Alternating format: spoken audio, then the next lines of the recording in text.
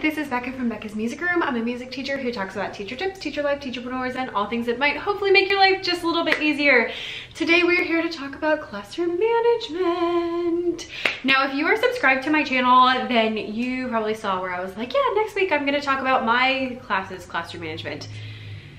And then that didn't happen. I was like, the next video, we're gonna do this. Yeah, it's been a couple of videos now and we still haven't done it, but we're gonna do it today.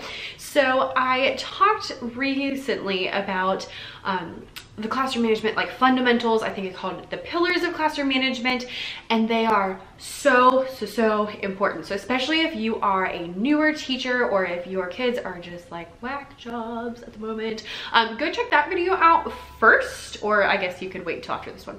Go check that video out so that you can see what like the fundamentals are, because they're really important, and none of this stuff is going to work if you don't have that stuff. Today we're going to talk about what I actually do for classroom management in my classroom, like the very specific classroom management plan that I have. So if you are interested in that, then make sure you hit that like, subscribe, and share buttons down below so that other people can find this as well. All right, so as far as classroom management goes, first off, a little backstory so you know like who I am and what I'm doing and why I'm talking about this. I teach elementary music at a school in inner city Savannah, Georgia. So I'm down here in the South. I am in my 3rd year of teaching, and I've been at the same school the whole time, despite a few times that actually I have like had the opportunity to leave. I keep choosing to come back, which I remind myself about when I have some children that I'm like, ooh, I kind of want to leave. And I'm like, Becca, you chose this. Anyway, so I teach at an inner city school here in Savannah. My kids are not what you would call easy, but I love them so. But I'm at one of those schools that people are like, oh, you're toughing it out. And I'm like, no, I'm just doing my job. Like the other day I saw someone I hadn't seen in maybe 2 or 3 years, something like that. I haven't seen him in a while, and he's like in the music scene here in Savannah, and he was like, oh, where are you teaching now? I was like, oh, I'm still at the same place. And he said, good for you, sticking it out. And I was like,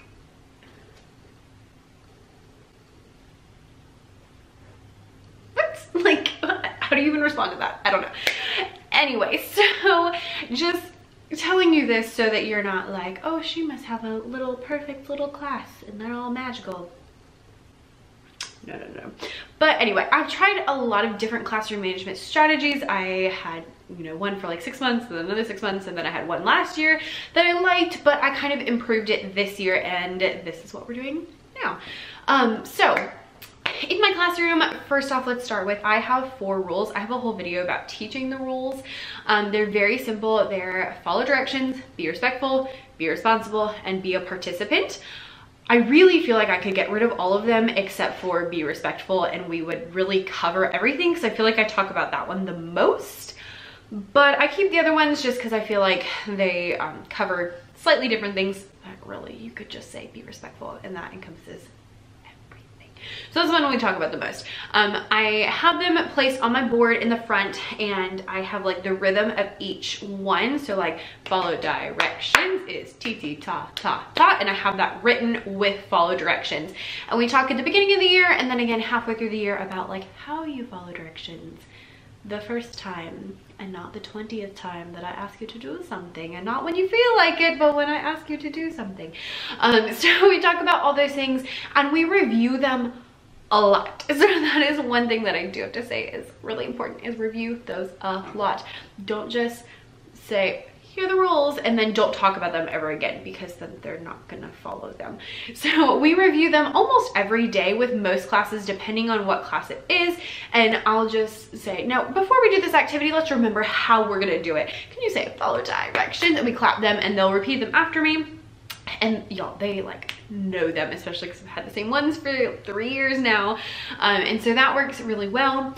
When we do an activity, we'll talk about, you know, is it respectful to do blah, blah, blah? Is it responsible to do blah, blah, blah? So they are really familiar with that. So that's my rules. As far as my behavior management, I kind of have 2 layers of that. So I have like my whole classroom management, and then my individual classroom management. whole class wise, I do a point system. So I have just a little piece of paper. I'll pop in a picture you can see, a little piece of paper, and I have these 5 little owl magnets. And when the whole class is on task or doing a good job or they transition well, then I give them an owl and it's a point, which works out well because our mascot is actually an owl, which is kind of ironic. I just use them because I had them. So they get a point when the owl goes onto the paper, and that's how they get the point. Now I have my kids for a whole week at a time. So I see them like Monday, Tuesday, Wednesday, Thursday, Friday. And then the next week I have a new set of kids for each grade level. So we earn points all week to get game time on Friday. So they have to have at least 20 points by the end of the day on Friday. That's 4 to 5 every day. So that's pretty doable as long as they're, you know, on task. And if they earn their points, then they get to play a game on Friday, and they get to, and with the older kids, I let them pick a game. With the younger kids, I usually pick just so that it goes a little faster. So they get to pick something. It has to be musical, but you know, there's some choice in there and they really like it. And y'all, they always want to play freeze dance. And I'm like, okay, not any of the other fun chase games I've been teaching you. You just want to play freeze dance, like, all right, whatever. So there's that. So that's what I'm doing at the moment. I'm considering changing this a little bit to something slightly different because I just feel like I can't get anything done on Fridays. So I'm considering some options for next year. I haven't decided, but it does work pretty well getting like the whole class to work well, and especially like I always tie the first one to walking in the door and sitting down quietly. So if they do not sit down quietly, they don't get that first point and they can only get 4. So different things like that. And it's really helpful to, you know, get those last couple people on it when they're maybe not quite on it. So there's that. So that's my whole class reward. Now when it comes to individuals, we have a school-wide dojo / ticket system. So we have these little tickets that we have made that we print out that all the teachers in school get, and we hand them out when kids are doing well. And then some teachers use dojo instead. Basically a ticket equals a dojo point. If you don't know what dojo is, I'm just gonna link it down below and you can go look it up. And then we earn points and we do like school-wide incentives once a month and different things like that. So that's how we reward good behavior. We're not following directions, being respectful, being responsible, being a participant, then you will get a yellow card. So I will link the blog post about my card system down below and just let you know what they are. Anyway, so I have these little cards that I created. You can actually get them for free on my website if you sign up for the free resource library. So you just stick your email in, I'll send you the password to it, and then you can go and download everything and get all the new downloads that come out every like month or 2. So anyway, you can get them for free. I just printed them on yellow paper, but there's also a version that's colored yellow, so you can do that. Anyway, so if you are not doing what you're supposed to, you get a yellow card.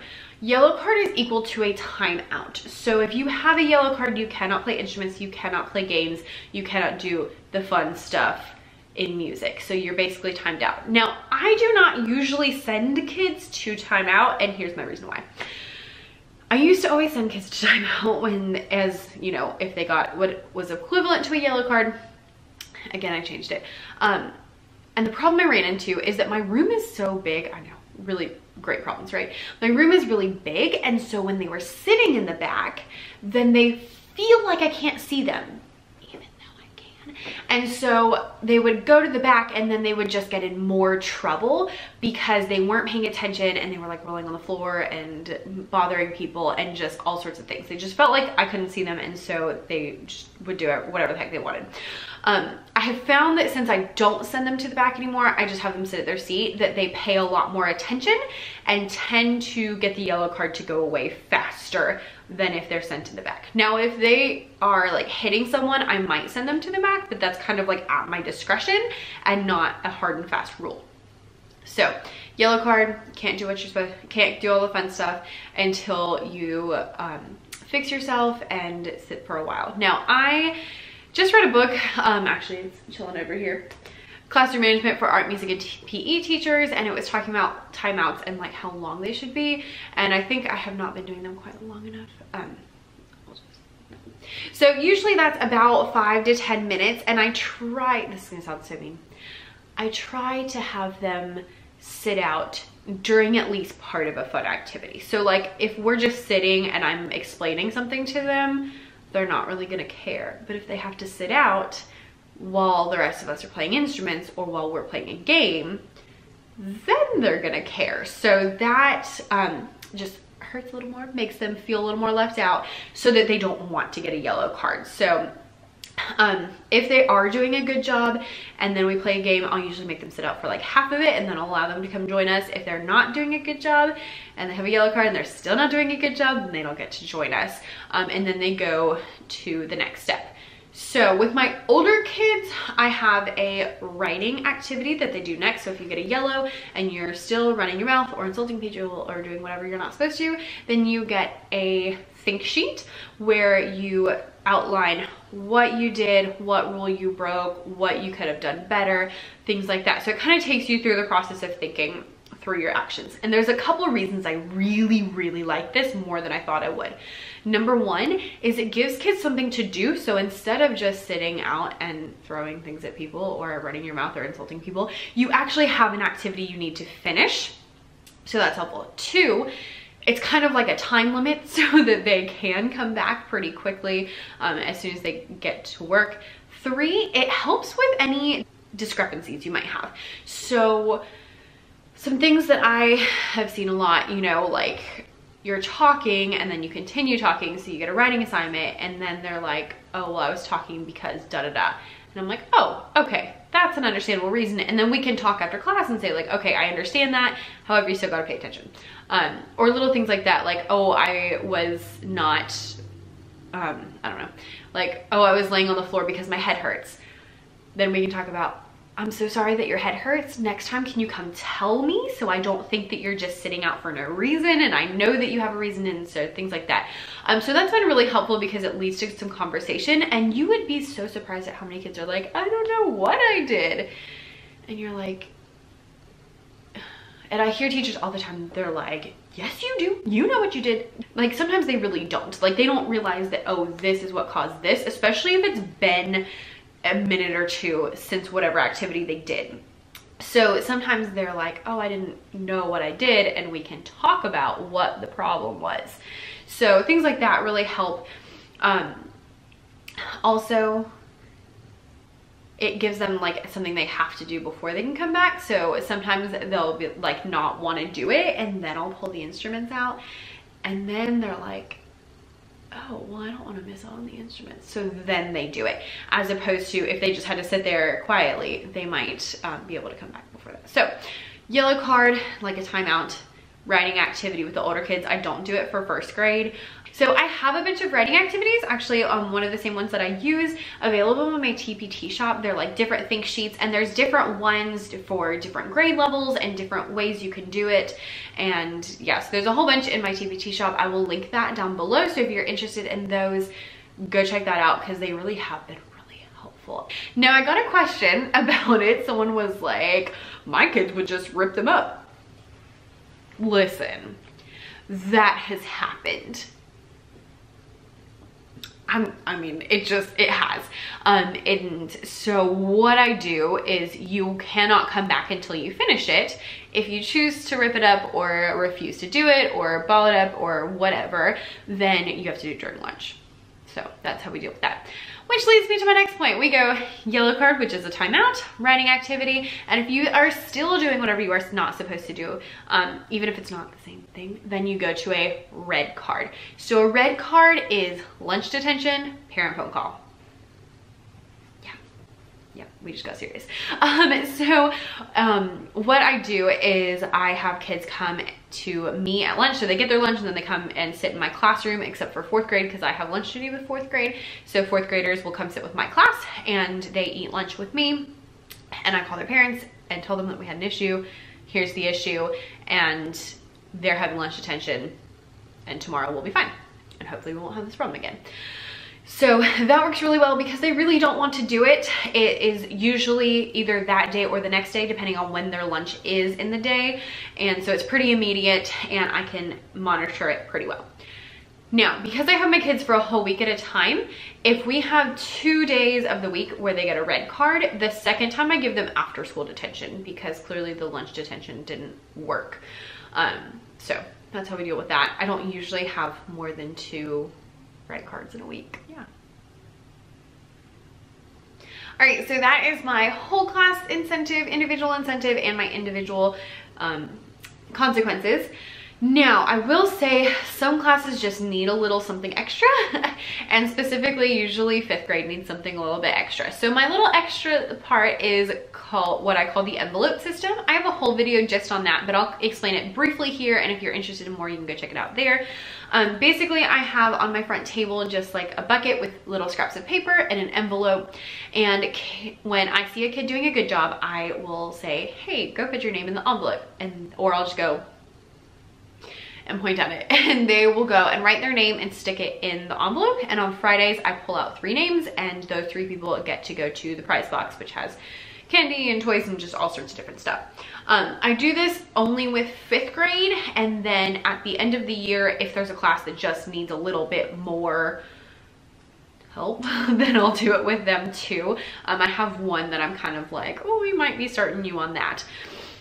And it really helps, especially just create a little more positivity throughout the class and all of those kind of things. So that is one way that I do reward good behavior, especially in more difficult classes. So that is basically all of my classroom management strategies for my personal classroom. Obviously, these may or may not work for you or for your children.